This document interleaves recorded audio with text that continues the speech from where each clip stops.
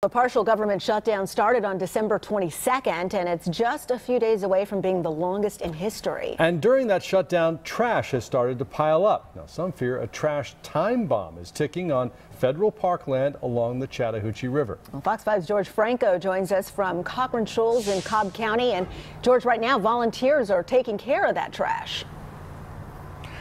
Russ and Sine, volunteers are picking up the trash here at Cochran Shoals, but they cannot pick up the fees. You see these two fee containers closed and covered by the plastic bags. They can't do that, and they can't do other duties that park rangers are usually doing.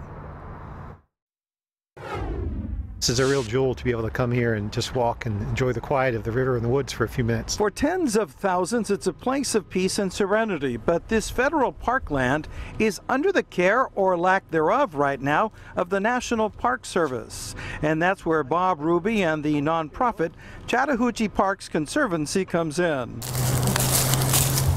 He's picking up after others at Cochran Shoals, one of 15 park units along 48 miles of the Chattahoochee River National Recreation Area, not being tended to by furloughed National Park Service federal employees. They're not here.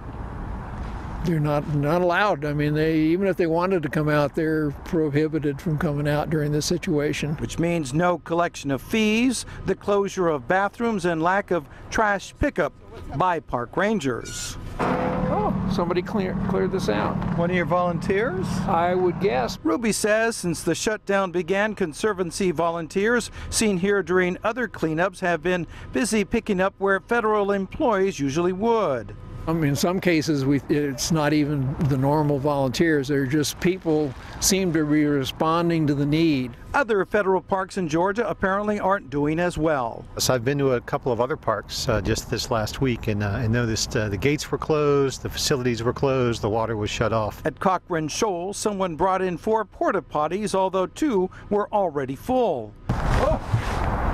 It won't be Park Service employees who will pump them out. Only essential workers, park rangers, law enforcement are working here without pay until the government shutdown is resolved.